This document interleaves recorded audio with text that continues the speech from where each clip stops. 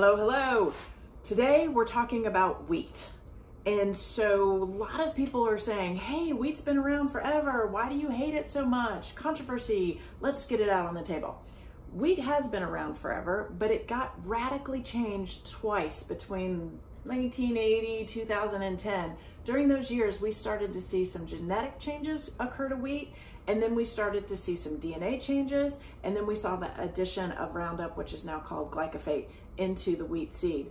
So if you need more information on this, there's two great books that dive deep into this. One is called Grain Brain, which is written by a neurologist. One is called Wheat Belly, that is written by a cardiologist. And these two books go into very well referenced, so if you need all that information, get those two books. But we're gonna just briefly touch about is why when people go and get wheat, today's bread, pastas, things of that nature, even if they're getting the organic wheat, if it does not say ancient grain, then you're still getting the new wheat, which is not even compatible with our gut at all. And so when people go to other countries, they're getting the ancient grain. So they find that they can eat the wheat, they can eat the bread, they can eat the pasta, they can eat the pizza with zero problems, but they come back here to the States and they have huge, massive problems. And that's why our country uses the new adulterated wheat.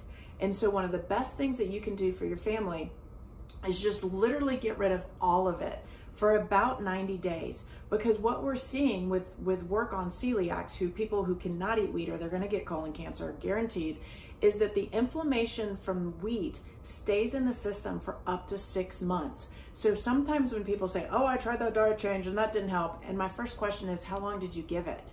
And sometimes it's a week, sometimes it's 2 weeks, sometimes it's a month, and they think that's really good, and that is, but the inflammation is still in your body, which means you're gonna have issues that you may not think that are attributed to the wheat, but they absolutely are. So one of the best things that you can do is get rid of it in your diet completely, because what we need to make sure is this congestion, you think it's sinuses, could be wheat.